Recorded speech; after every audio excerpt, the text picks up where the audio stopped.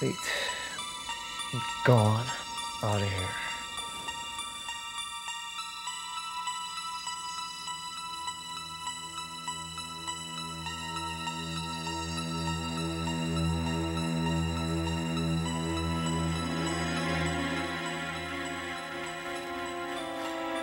Chuck, my work here is finished.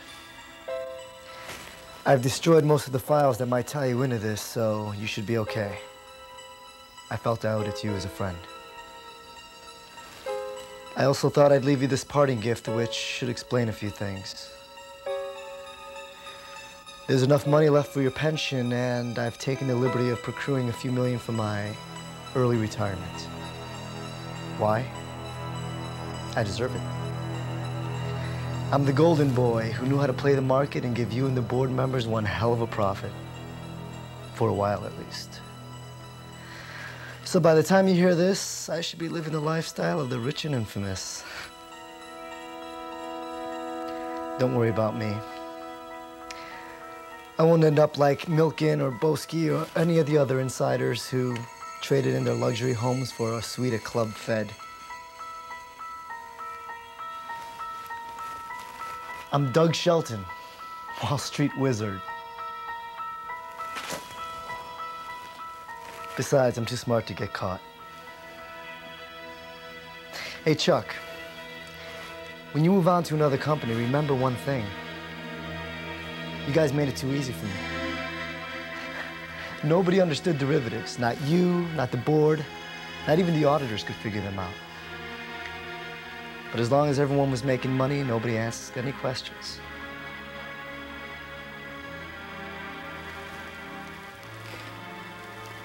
Okay.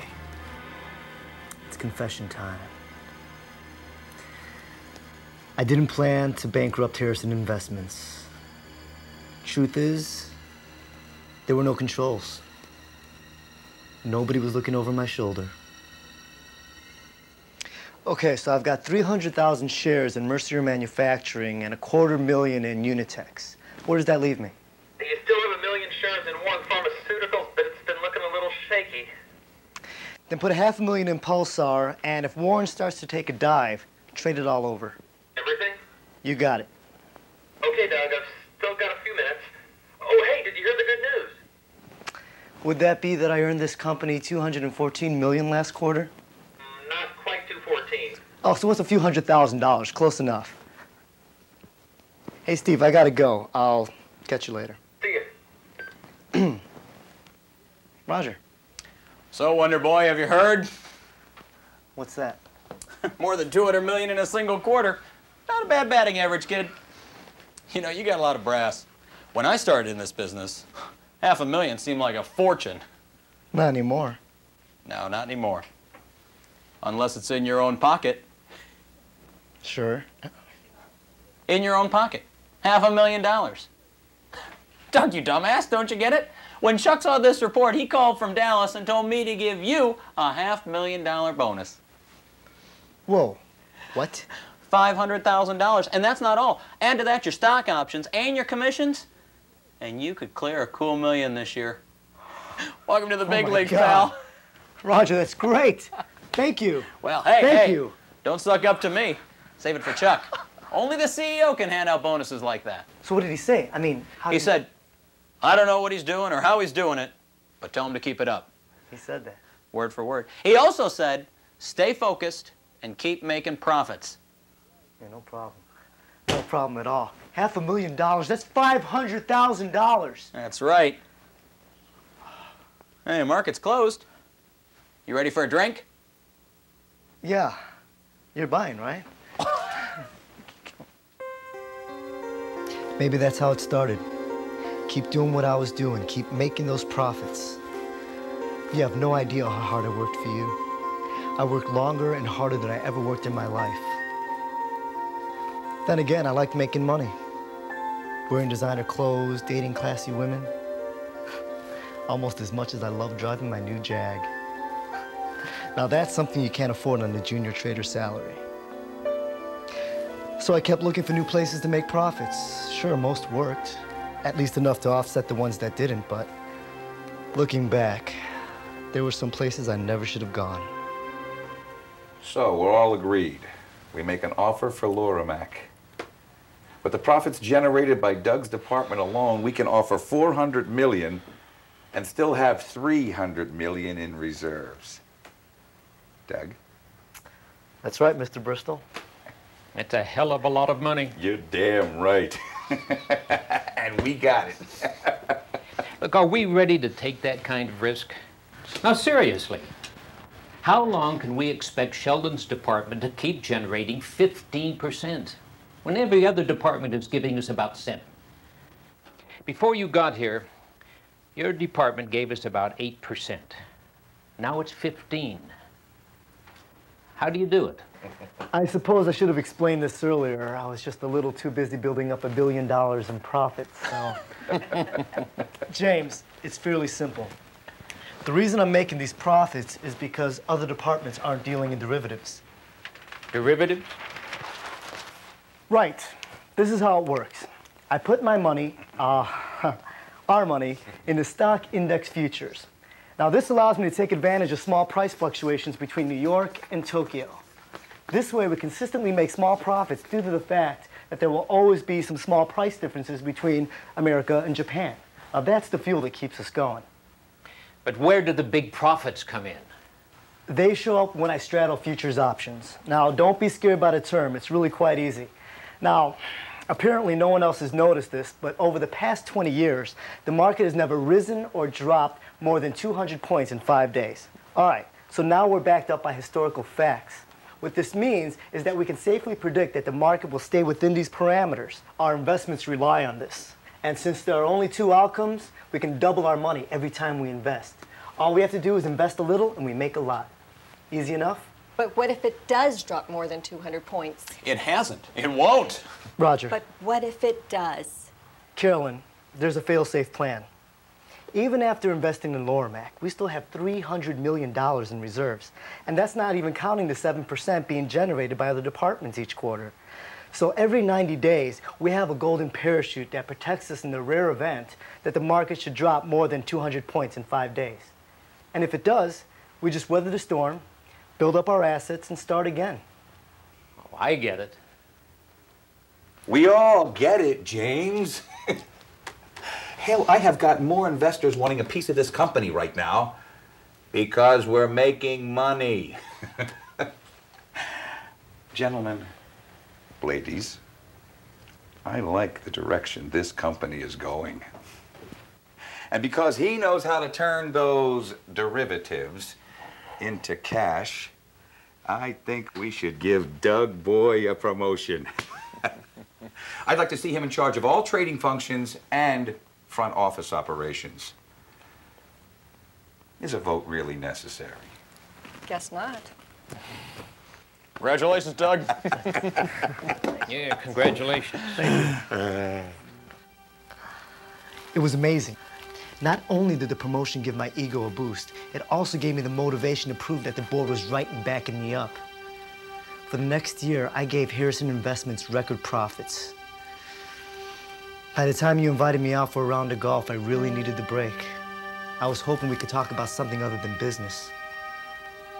I didn't expect the added pressure. Yes. Oh, tea, sand, water. Yeah, put me down for 3. Oh, it's good to get away from the office for a while, eh, Doug boy? Hey, but don't stop thinking about it too long. There is always some bastard nipping at your heels. Always. All right, now, we got Loramac under our belts. If the Sinclair finance deal wraps up next week, time to think about the future. I've been watching the McManus Group in Houston. Now, I think they've gotten about as big as they're gonna get, but that's plenty big. I have a source says they might be open to an offer. What kind of offer? Say $250 million? I don't think we're ready. After Sinclair closes, we'll be short. But if we... by December, we should have that money to play around with. No, December's too late.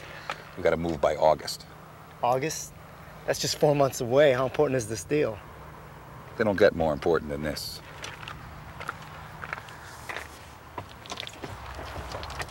Okay, it's possible, it's possible. I think. All right. A few things have to be in place. Henderson is still supervising the back office. Chuck, he just turned 63. Give the guy a few $100 grand, a gold watch, and cut him loose. And replace him with who? Oh, well, no, I'm not sure about that. I mean, look, the auditors are always griping about segregation of duties, the company policy. Fine, do what you want, but remember this. I've earned this company nearly $10 billion just by working the front office. Put me in charge of both offices, now double it. Of course, if you think Henderson can get you the money you need from McManus. Look, I'm not saying that. I'm just saying... What's 2 times 10 billion? Look, I'm just saying... Congratulations on your promotion.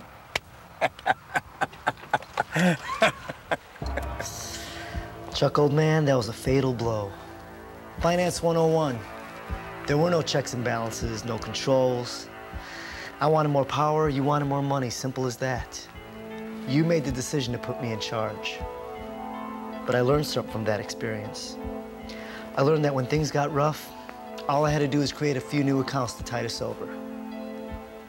I only expected they'd be in the system long enough to cover some losses when the market took a hit last June.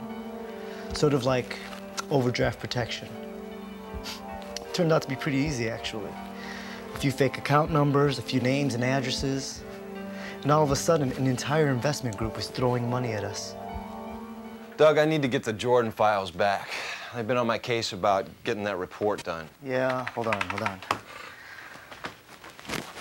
They were right here.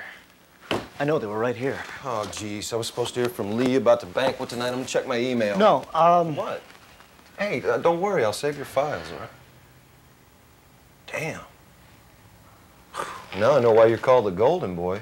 You got twice the amount of investments as my department. I wish I could do that. Maybe I'd be driving a Jag, huh? You gotta work for it, my friend. Oh, you serious?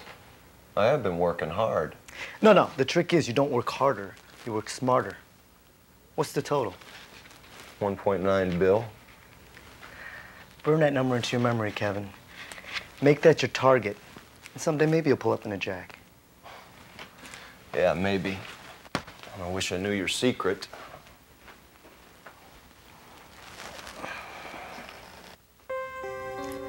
Chuck, tell Kevin my secret was in Series 3500. These were the accounts that added more than $1 billion to my investments, which I had planned to turn into real money as soon as the market reached 2,000 again. Remember when I explained derivatives only had 2 outcomes? It's like roulette. I had bet on black, but I got red. So I lost a little. But it wasn't time to stop. It was time to double down and bet on black again and get my money back. As long as I had Harrison Investments' $30 billion on my side, I could have kept investing until the market turned. But you know what the biggest problem was? I had completely forgotten about the scheduled audit last week. Maybe I should have invested in a better organizer. John, Diane, have a seat. You two did a great job auditing the fleet management division. You work well together. Thanks. Thank you. So, you ready for your next assignment? You bet. We're conducting an audit of strategic trading. There's been a substantial bump in returns. Historically, this desk has been earning nearly 8%, about what most departments are doing now. But this Doug Shelton has been making nearly 15%. How's he doing that? Derivatives, futures options. It sounds risky, but he's been at it for over 2 years. Do you understand futures? Yes, somewhat. Not enough. Well, you've got till Monday to learn. But be careful how you approach this. He's pretty well connected. Management loves him. So get in and out as soon as possible. Hey, for all I know, this guy could be a financial genius. But keep your eyes open. Mr. Shelton, the auditors are here for their appointment. Send them in.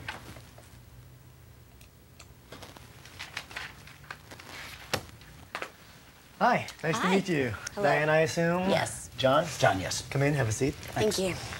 So, how was your flight?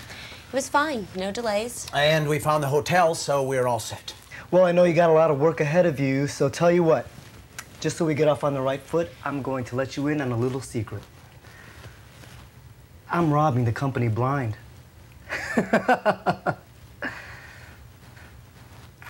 Seriously, I'm glad you're here.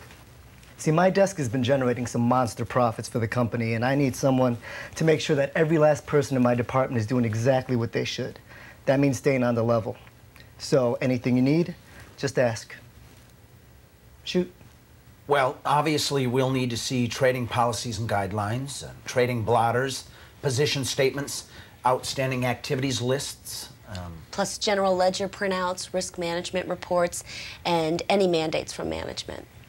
Well, I play golf with Chuck Bristol. That seems like a mandate to me. Yeah, no problem. Karen, give my friends whatever they need and set up the conference room. I'm going to suggest something. Just so you're not set off on any wild goose chase by any of the staffers, why don't you come to me when there's anything you need, all right? Fair enough? Great. Happy hunting.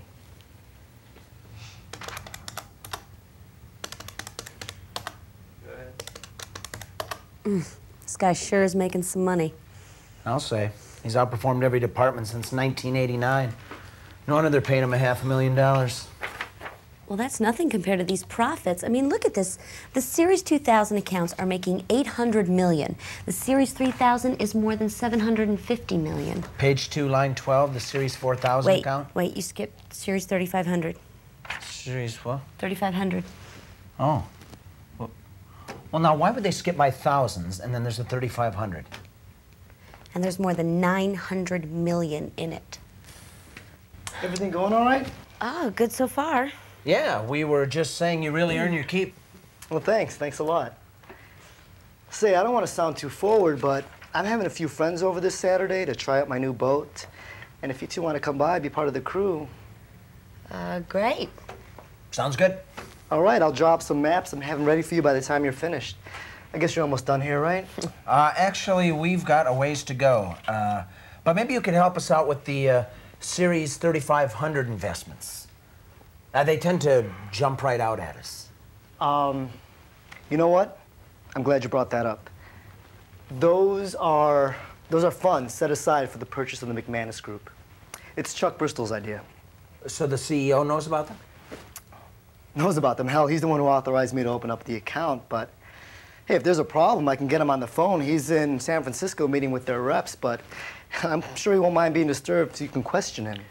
I don't want to question him. We'll just check on it later. Fine. Yeah, Chuck's had his eye on McManus for a few months now, and he authorized me to keep the funds in a safe place. Chuck's a real sharp guy. He's taught me a lot. Now, who's going to argue with the CEO of a multi-billion-dollar company? As long as you have his approval, then I'm sure it's okay. Thanks, Doug. We'll get these files back to you later. No rush. Take your time. Thanks. I mean, the figures seem right. The company's not losing any money. But these accounts are almost exclusively in futures. I mean, what CEO would authorize investments like these? I mean, from what I've read, futures are a crapshoot. Well, Doug said the CEO authorized the investments for the purchase of the McManus Group. Yeah, that's what he said, but I remember Business Week reporting the McManus is worth only about $250 million. I mean, why is he holding on to this many derivatives? It doesn't make sense. Doug, here's your files back. Thanks a lot. Thank you, and here are some maps to my place. Oh. Saturday, 10 o'clock. Sure. Doug, look, I still have a few questions about the Series 3500. Look, I've already explained it to you. What part didn't you understand? The buyout of McManus, that Chuck approved the fund, what? Well, it just seems like a large amount to put into futures. I mean, especially for a company that size. I'm sorry. I apologize. It's been a long day.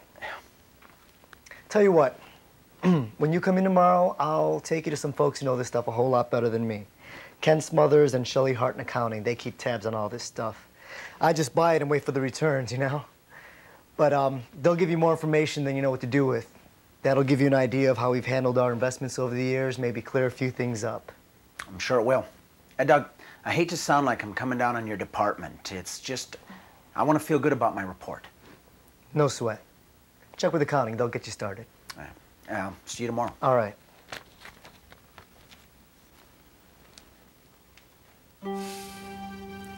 I knew the accounting department would slow them down long enough for me to fix things.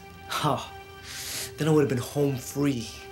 The market was on its way up, and I was a few days away from recouping the shortage.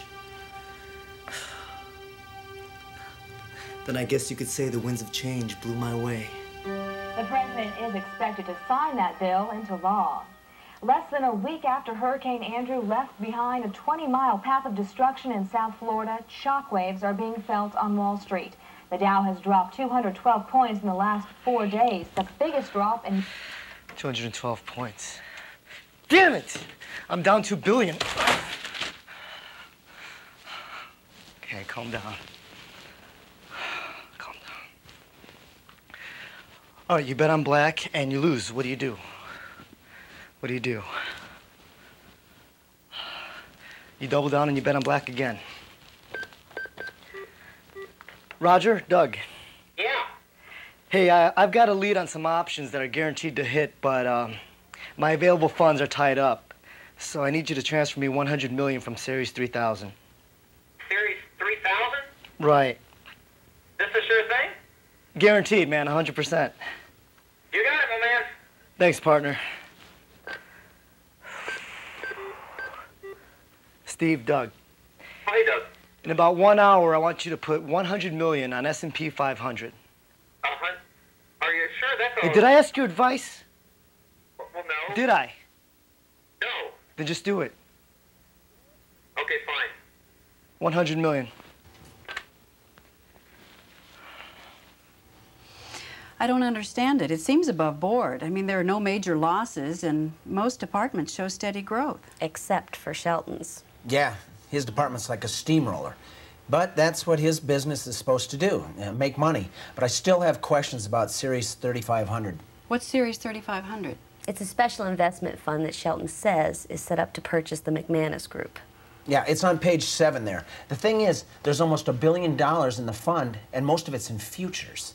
That's a lot of money in a risky investment. Especially when the company is only worth $250 million. Well, did you ask Shelton about it? Sure. He said it was Chuck Bristol's call. Well, did you talk to Bristol? No, he was out of town. I did talk to 2 accountants, though, and they said that both Bristol and the board pretty much gave Shelton free rein to run his own show. They didn't seem to know much about it. When does Bristol get back? He was in San Francisco. What's today, Thursday? I think today. Do you feel curious enough to pay him a call and get some straight answers? I thought we were getting straight answers. What does your gut tell you? That something's going on. Right. Well, we've got to get together with Bristol. I'll give a call and set up a meeting tomorrow. I tried, Chuck. I really did. Thought I could pump a little more cash in there and get it back, but things didn't quite work out. I'm fairly certain my coworkers will be watching the fallout of this natural disaster with a high degree of interest. So I'm fairly certain they'll be calling on me very soon.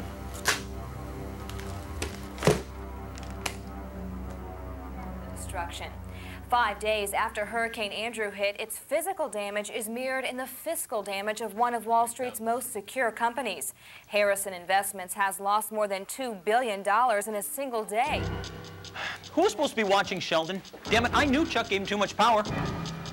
Shut up, Roger. I brought this up over a year ago. You wouldn't listen either. Nobody would listen. Nobody listened, Chuck. They took the money and they stopped listening. They stopped watching. Unfortunately, it's too late to save the company, and if you're listening to this, I imagine it's too late to stop me. By the way, I have a cousin in Florida who writes great job resumes, so if any of the board members need help finding work, just mention my name and I'm sure he'll give them a great discount. Take care. Bye. You were right, James.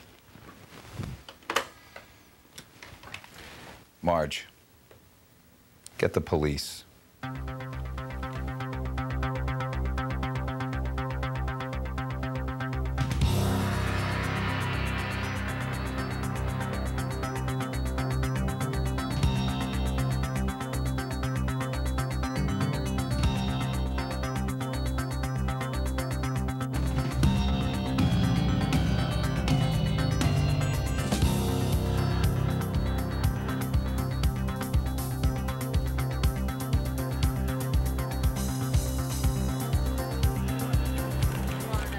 Good morning, sir. Bally, please, one way. Would that be cash or credit? I believe I have the adequate funds. What the hell?